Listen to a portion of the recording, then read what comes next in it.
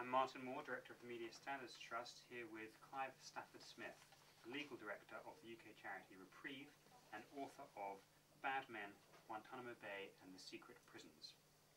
Hello, Clive. Hi.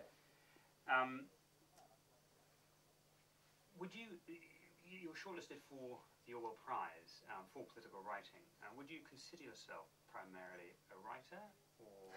Oh no, I'm an amateur. I mean, I'm very flattered to be amongst such obviously professional names, but I'm not a writer. I did go to college in America with a passion to be a journalist at one point, but I found a way to sink even lower in the public estimation by becoming a lawyer. On the other hand, what we do in terms of representing prisoners around the world in Guantanamo and other secret prisons, there isn't really a court of law that you have much chance of getting any justice from, and the court of public opinion is the place that we do have a chance of persuading the powers that be to behave themselves. So that is the forum that we work in more perhaps than the courts. So how did you come to write this book? You know, I'm always been a frustrated author. I wrote a rubbish book when I was quite young, which I will never publish. I shall perhaps let my grandchildren read it one day. But I've always wanted to, and here there's a catharsis to the whole process. It's actually very frustrating visiting the prisoners in Guantanamo, where everything that they tell me is secret, and I come out of there, I'm not allowed to tell you, I'm not allowed to tell my wife. And that's very frustrating, and so we have these battles to unclassify material. And it comes out in dribs and drabs, and you don't get a very full picture. And then you see on the other side that the Bush administration, regardless of what their own rules of classification are, goes issuing press releases willy-nilly.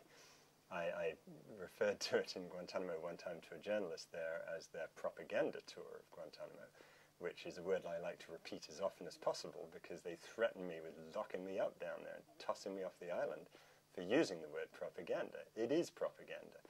And I wanted to write something that put the other side. I don't pretend that I have a monopoly on the truth, but I think there's a lot more truth in my version of Guantanamo than the government's. You've been a lawyer, and you've been representing prisoners on death row for decades now, and you've been representing prisoners at Guantanamo for going on for almost 5 years. Mm-hmm. Not only how did you write this novel, when did you write this book, not novel? Well, yes, don't refer to it as a novel. That's what the administration, the Bush administration, probably refers to it as. I like to think it's a fact. I wrote it, you know, late at night and on different trips, and a lot of it actually comes up as you're representing people. It's remarkably easy, really, to write something when you're working on it every day because it's part of what you're doing. I think it's much harder for people to write when they have to go out and research it all from the start. I was just living it. You describe in the book in some detail the torture which some of your clients talk to you about, particularly a young man called Binyam, tortured in Afghanistan and then subsequently in Morocco before going to Guantanamo. How did you discover some of the details of this torture, and particularly, have you been able to verify it? Binyam's case is remarkable. I've got to say, when I went to law school in America many years ago now, it never occurred to me that I was going to be sitting across a table from someone from Britain talking to that person about how he'd been tortured by United States personnel. It was just incredible. I saw Binyam for the first time in early 2005, and sometimes it's very difficult to establish trust with the prisoners in Guantanamo for many reasons. And Binyam has not been easy, but I'll tell you, the first time I saw him for 3 days straight, and we just sat there, and he told me his story basically from beginning to end, and I sat there listening to him and taking notes for 3 days. And it was as draining as any experience I've ever had to listen to him talk about being rendered to Morocco, having a razor blade taken to his penis, all sorts of horrendous things that should be left in the Middle Ages where they belong. Now, you know, I think after a while you do have a pretty good sense as to whether people are telling you the truth when you spend enough time with them.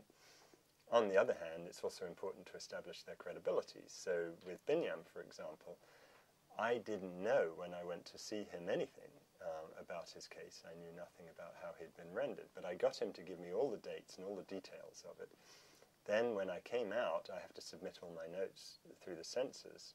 So you get these notes out that say unclassified on them with the particular date, and then I could cross-check them when actually a journalist, Stephen Gray, got his hands on the flight logs of the CIA rendition planes. And so the dates and times and descriptions of personnel on that rendition plane where Binyam was taken first in July 2002 to Morocco matched identically to the records when we came out. And that doesn't prove everything he says is true, but it certainly proves that that's true. And I've found absolutely nothing so far that disputes Binyam's version of the story, and a lot that corroborates it. And it's just shocking that we're having this discussion in this day and age.